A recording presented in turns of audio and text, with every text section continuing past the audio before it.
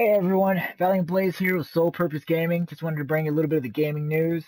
Right now I'm going to talk about Project Morpheus and VR as a whole, as virtual reality, and my take on will it succeed.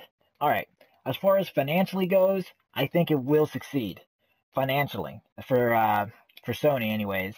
Just because the original Wii, if you look at it, it didn't have a whole lot of graphical power, didn't really have a whole lot of third-party games, it didn't have any of that support really.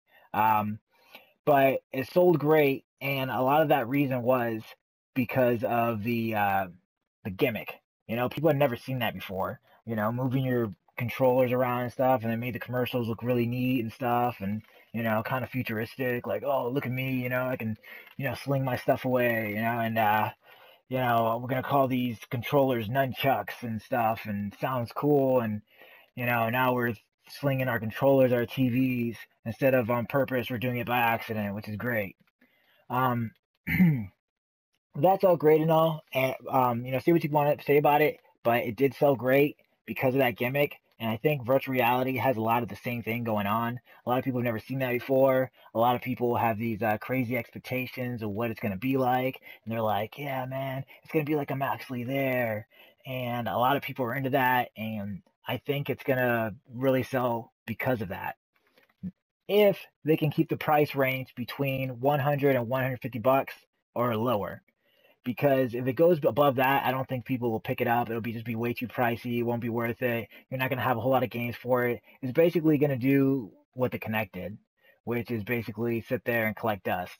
Um, not hating on Xbox or anything like that, but their Kinect, even though it was all right in certain times, especially the new Kinect is great, but the older Kinect, not so much. A lot of people, I don't think I know anybody who really used it except for one guy, and he knows who he is if he's watching this video. Anyways, so I think it's gonna sell well, but I don't think it's gonna perform that great, and I think it's mostly gonna sell based on gimmick alone. Um, See, the thing is with virtual reality, it makes a lot of people sick. The reason it makes people sick, and the people that have already tested the Project Morpheus, I believe they were from IGN, I think, they stated that it made them sick or feel nauseous and or dizzy. And the reason because of this is because of the frame rate. If the frame rate can't stay steady and is low, like let's say you can't maintain, I don't know exactly what the frame rate you have to maintain in order to keep people from getting sick is, but let's say it's like 40 frames. If you can't maintain 40 frames, then you're going to have an issue. And, you're going to get people, getting dizzy and getting sick. Um, as far as PC goes, their, uh, their Oculus Rifts to be fine just because the PC has limitless, power to it. So, I mean, virtually limitless power, should I say. And because of that, it should be able to keep up with the frame rate, so that's going to be fine. Project Morpheus, as far as I know, is only for the PlayStation 4, and PlayStation 4, although it's an extremely powerful console, when compared to PC, it's not really anything special.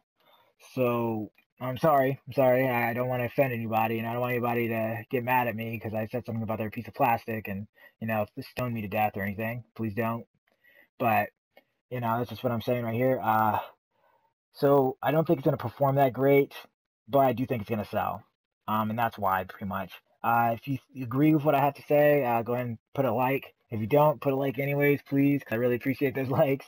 Um, but no, seriously, leave a comment down below if you have something to say, if you disagree, if you agree, if you have some other piece of the news that I didn't cover right here as far as virtual reality goes.